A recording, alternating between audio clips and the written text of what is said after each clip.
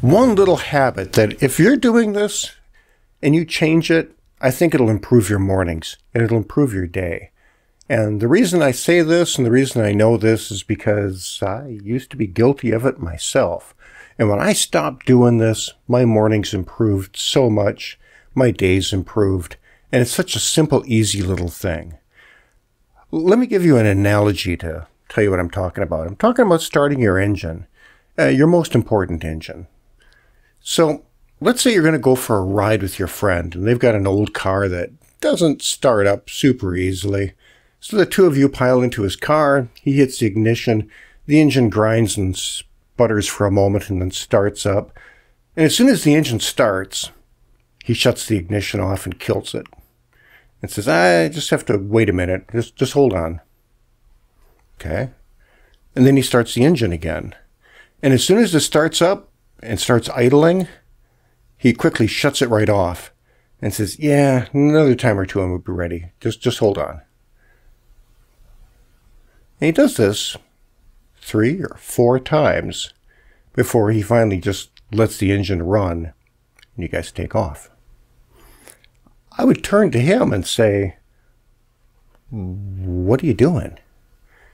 It's like, well, this thing is pretty cold first thing in the morning and I have to give it a few starts in order to get it really up and running and ready to work. My reaction to that would be, I don't think that's a very good idea. Starting your engine 4 or 5 times every time you go to start it, that's just going to wear things out. Let the thing run and warm up. I'm a night owl. I've always been a night owl. Come around midnight, I'm creative, I'm popping, I'm getting things done. That's my time. And when I have to go to bed, I often will lay there thinking about all kinds of stuff, staring at the ceiling. It's hard for me to get to sleep. But when the dawn comes and it's time to get up, I feel wrecked. It's not my favorite time. It always takes me a long time to get moving in the morning. And no, don't be telling me that it's just a matter of the cycles that I've become accustomed to. If I got to bed earlier and got a good night's sleep, the morning wouldn't be... No, that's not true. That's not true. I'm just wired as a night person. I could go to bed real early and get 11 hours of sleep and I still feel like trash in the morning. That's just the way I am. I know there's a lot of people who, when the sun comes up, they're up and, hey, it's going to be a great day. Let's get moving. But that's not me, and it's never been me.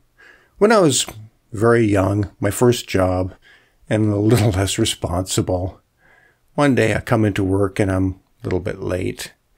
Boss comes by and says, hey, Barry, you okay? You're late. And I said, yeah, I'm sorry. I just overslept a little bit. And he's like, well, you know the start time around here. You know what's expected, so be on time, okay? Okay. Well, next week or two, I do it again. I wander in a little bit late, and he comes by. He's not quite as happy this time, saying, hey, Barry, you're late.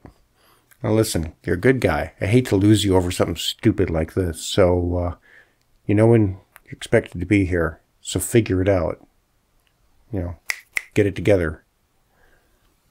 Okay. A little bit later on that day, he comes by, bit of a grin on his face. He goes, hey, Barry, got something for you. Got you a gift. I'm like, really? He drops a box in front of me. And he says, it's an alarm clock, okay? Use it. I took the alarm clock and I figured I got to be up about 6:30, so I'm going to set my alarm for 6. And that way I have enough time to hit that big snooze button on the top a couple of times to ease myself into the morning. Yeah. Mornings suck for me. And so the first few hours of the morning till about lunchtime, I'm just dragging myself through my work going, oh yeah, get going here.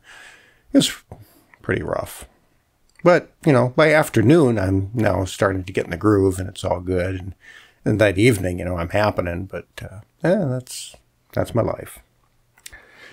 But I had an episode or two where I would hit the snooze button, and my body, instead of thinking snooze, thought sleep. And I went a little bit long on the time. Wasn't so good. I thought, I can't do this. I just can't do this. I got to change my behavior here. If I got to be up at 6:30, I'm going to set the alarm for 6:30. And that way I know that when that alarm goes off, I don't have the time to waste. I don't have the time to sit here and mess around. I got to get up and get moving. And so I took away that excuse of wasting time. And so the alarm would kick off at 6:30, and I'd hear that and think, I got to get out of bed. If I don't get out of bed now, I'm going to be late. So I would immediately shake myself, go hop in the shower real quick, and get on to work. Those mornings sucked. But they didn't suck as bad as the prior mornings. I found when I did that, well, maybe the first 45 minutes of it, the first hour, I was trying to kind of get myself going. But it wasn't like till noon like it normally was. When I responded immediately to that alarm and got it on, I got into my awake state a whole lot more rapidly than when I was smacking the old snooze button. And my days were better, much better. And it makes sense. Because when your body transitions from wake to sleep, it's expecting to do a cycle.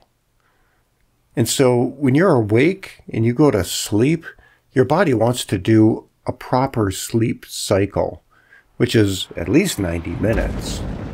And so if you let your body go to sleep and then you immediately jar yourself awake, that's just like starting and stopping your car engine. It's brutal on the hardware. And it really throws off your internal rhythms and messes up your whole morning. The moral of this is, I know that the alarm clock has a big giant button on it saying snooze. And they promote this as a feature that, use the snooze. But no, don't use the snooze. It's not going to help you out. Set the alarm for the time that you need to respond and respond. And in the larger picture, it also applies. When you have an inspiration, you've got a time window of a few seconds to respond. And if you don't respond within those first few seconds when you're inspired, well, then the brain starts churning and you start creating all kinds of excuses and reasons why you shouldn't take action, and you don't take action. And the accomplishments in your life are the result of taking action. When the alarm goes off, get up and do it. And avoid the snooze button, because the snooze button is just taking so much positive energy out of your life. That's my advice. That's my experience. I hope it resonates with you. And if you haven't tried it, I encourage you to try it. Set the alarm for when you have to get up. No excuses. Get up, get it on, and do it.